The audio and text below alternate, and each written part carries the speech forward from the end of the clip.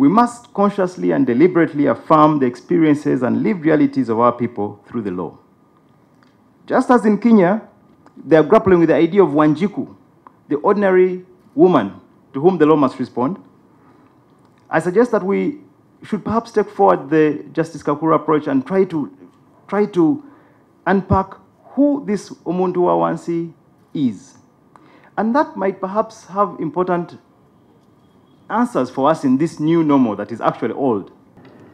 It is 48 years today since that day, engraved in our collective memory in infamy, when the Chief Justice of Uganda was, with flagrant ignominy, blatantly dragged from his chambers in the High Court building where we are gathered today. The judiciary of Uganda has made the conscious decision to annually honor the memory of Chief Justice Benedicto Kiwanuka.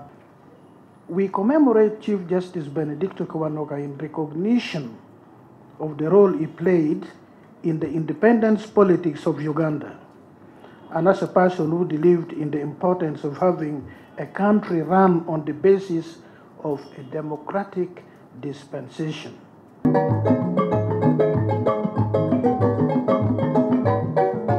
The African judges, African litigants, African lawyers should go beyond what was laid down for them in independence, which was basically that you just have to tweak the law a little bit. What my suggestion was that what we need is something more radical, a more radical approach in which the law itself is radically changed so that it works better for those who would use it.